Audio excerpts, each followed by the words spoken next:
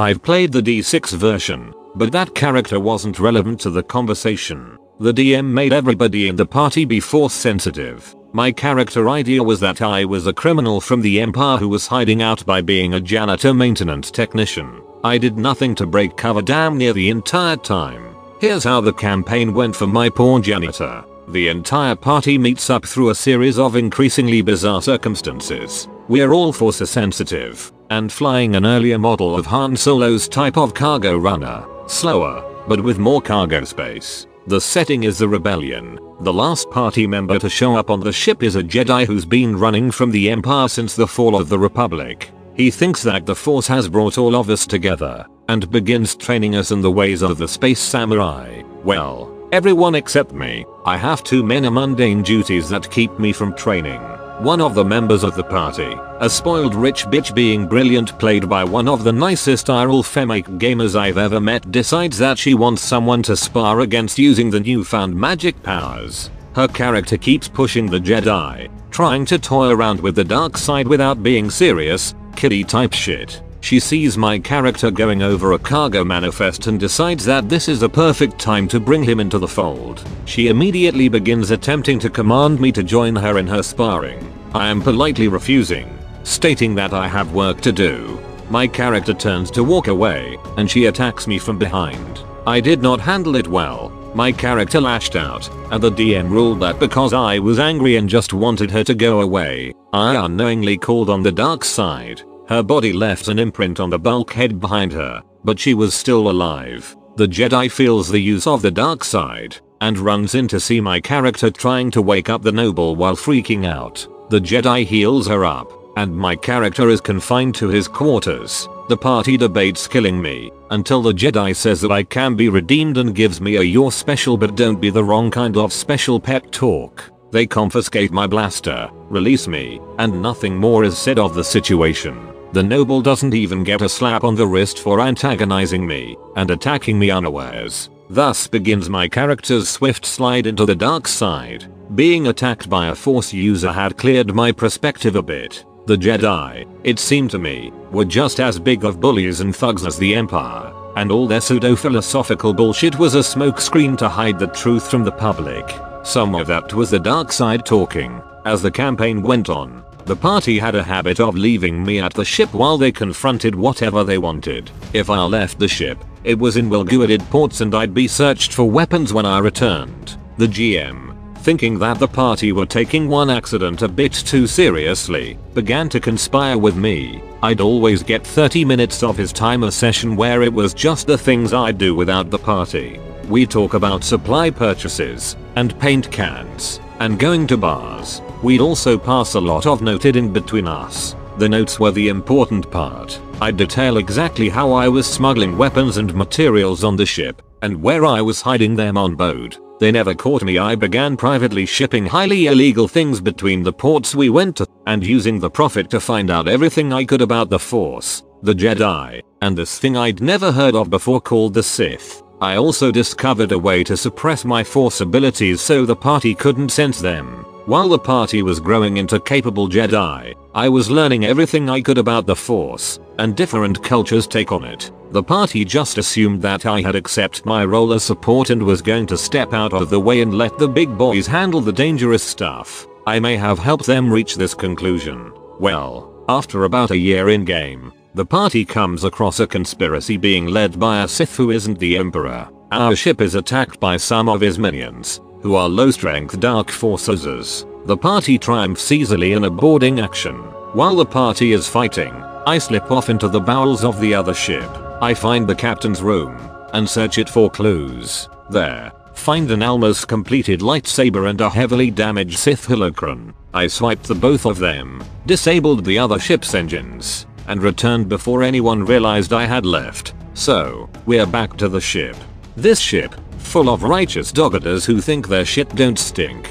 After a year of living with Jedi, and that casual arrogance they display because of their powers, the holocron was a godsend. Even in the state it was in, one managed to download a massive amount of information into several network datapads I had hidden above a light fixture in my room. The holocron itself I launched out of an airlock so no one could find it. I had the information I needed, While the rest of the party chased leads and fought incredible battles, my character was still only let off the ship to buy supplies and move cargo. Even with the quest going on, I had argued that we needed the cargo to cover the ship's expenses, except this time, there was no smuggling or information gathering. I would buy the supplies and then spend the rest of the time putting into application the things I learned from the holocron. Anatomy lessons? No one will miss that Twi'lek girl. Practicing the Force. Set up a gang war by murdering a leader of one gang and blaming it on the other. My powers of persuasion had become considerable. I finished everything I needed for my lightsaber. Everything I needed to learn about lightsaber combat I learned by secretly recording the Jedi while they trained,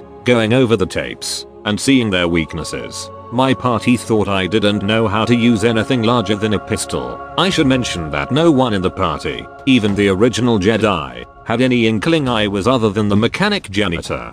They would confront me about it IRL, asking me if I was having fun, or if I wanted to make a new character. I'd say no. That being this guy was actually a great time for me, and it was a change of pace to be a spectator to the legendary events instead of a participant. 6 more months game time go by. The Jedi, who at this point were getting stupidly powerful, had finally discovered where the leader of this conspiracy was hiding out. His goal, it seemed, was to kill the Emperor and claim the title of Sith Lord, as well as dominion over the galaxy. Of course, they raced to stop him. We get to the hideout of the BBEG. The party actually takes me with them, giving me a blaster cannon and a short speech about staying away from the main fighting. I accept, and tell them that even though I'm not like them, I'll try my best to make an impact. I exit the ship with a datapad, the blaster cannon, and a small backpack. The party gets a little chuckle on how silly my character looks. I was a short, slim male human who was beginning to go bald and had a belly I could never get rid of. I looked a bit like a shorter version of Dale from King of the Hill. The battle is engaged. The party is fighting mercenaries, battle droids, and Dark Force users in an all-out melee. I'm standing in the back, shooting at the bigger things with my cannon. The party mops up the minions pretty easily. When the fight's over, the building they're looking at collapses. Standing in front of it is the BBEG, and 5 of his elite guards. We had 6 party members, so it matched up. They party and the BBEG get into what I can only term as a monologue off. The BBEG would say something inane about evil, and one of the Jedi would counter them with a short speech of his own. It was all very DBs-esque, and it lasted 3 hours of real time. When they all finally run out of cringe-worthy cliches, the final battle begins. Lightsabers and force powers are on display like it's the 4th of July. Lightning is shooting everywhere, and chunks of masonry are floating about at high velocities. Put down my cannon and begin tapping into my datapad. This datapad was interesting. I had spent a lot of money upgrading its hardware, as well as giving it a remote connection to the ship's systems. The party had spent a lot of time upgrading the ship. It was their baby. Upgraded engines, redundancy systems, and more weapons than you could shake a womp-rat at. They also relied on their patient mechanic to install all of these systems. The remote access capability of the datapad essentially made the ship operate by remote control. I moved out of the way and had all of the ship's weapons unload into the fight. The entire party stops what it's doing and looks at me out of game. I poker-faced the lot of them and said, "What? You wanted me to help?" 3 of the Jedi die, and all of the elite guards die. The 2 remaining Jedi, thinking that I've done all of the heavy lifting for them, turn to the BBEG and start to advance on him. He starts blubbering about how they aren't supposed to kill him because they're Super Sentai Space Jedi. That's when the DM looks at them and goes, "When you all get up 6 feet from the BBEG, you hear the distinctive sound of a lightsaber activating behind you." They turn around and see my character holding a red lightsaber with a sneer on his face. God, I hate you people. While it was still my turn, I shoved the lightsaber through the rich bitch's chest. She was one of the survivors. All that's left are the original Jedi, me, and the BBEG. The Jedi looks at me in character and attempts to start a speech. The DM lets him go on for 10 seconds and then has the BBEG force lightning him in the back. The Jedi was already injured from the earlier fights and the ship-based weaponry unfolds like a bad poker hand. While I'm still looking at the Jedi's body, the BBEG stands up, dusts himself off, and starts talking about how I should join him, and he'll gladly share the galaxy with me if I can help him kill the Emperor and his apprentice. I blast him up against a wall and cut off his arms with my lightsaber. A year and a half. That is how long I had to play this game. A year and a half of putting up with them, hiding, cringing, bowing and scraping, being the good little mechanic so they'd let me leave the ship. A year and a fucking half of dealing with arrogance, stupidity, and a blind sense of self-righteousness. All that kept me going that whole time was thinking about what I was going to do to them. All of them, when the time was right. You stole that from me. Give me back my year and a half. My character continued to yell things along that line as I cut the BBEG into smaller and smaller pieces and scorched the pieces with lightning. That party didn't talk to me for 3 months. I roll. The DM finally convinced everyone to make up and sit down for a new campaign.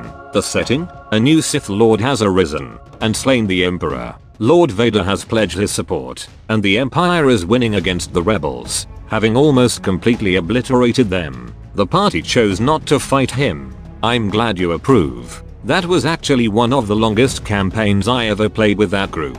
Haven't seen any of them in years, though. I actually stood up and was yelling the part about a year and a half at the DM. He was laughing and the rest of the group was looking at me like I kick puppies for fun.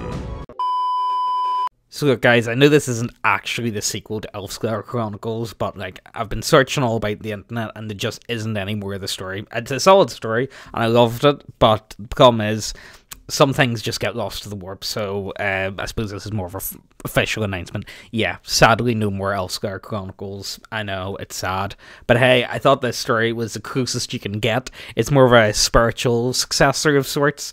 You know, instead of the DM, it's the actual other party members. But like, I thought, like, you know, anyone that understands Star Wars should know about the Jedi and the self-righteousness, and you know, you should know better. You really should know better, and don't get on like that. You're just not going to be liked. And I thought this guy handled it so well. Like, you know, I love this. I love a good revenge story. You know, I don't know. I don't know, maybe that's just me, but I'm all into that type of shit. And hey, I've never done a Star Wars video before, so that's pretty cool. You know what I mean? I don't know, like, why is the only sci-fi that I do is 40k? You know, I do love 40k, and 40k to me is my personal, like, you know, main, like, you know, science fiction sort of fantasy universe that I dig into. But like, you know, I'm still pretty big into Star Wars, even if the movies have... Let's just not talk about the movies, but like, you guys know what I'm on about. But anyway, look, as I say, sorry about Elfscar Chronicles. It's gone. There's nothing else left to it. But hey, we got like the Star Wars version, so that's pretty cool. If you haven't already, check out my Redbubble portfolio. You might just find something you like. This is not okay. This needs to stop now. This is cancer. This is so much cancer that I can feel the tumors growing on my back. And it's way down heavy on me, and it's not okay. Can you help a nigga out and just stop this? Please?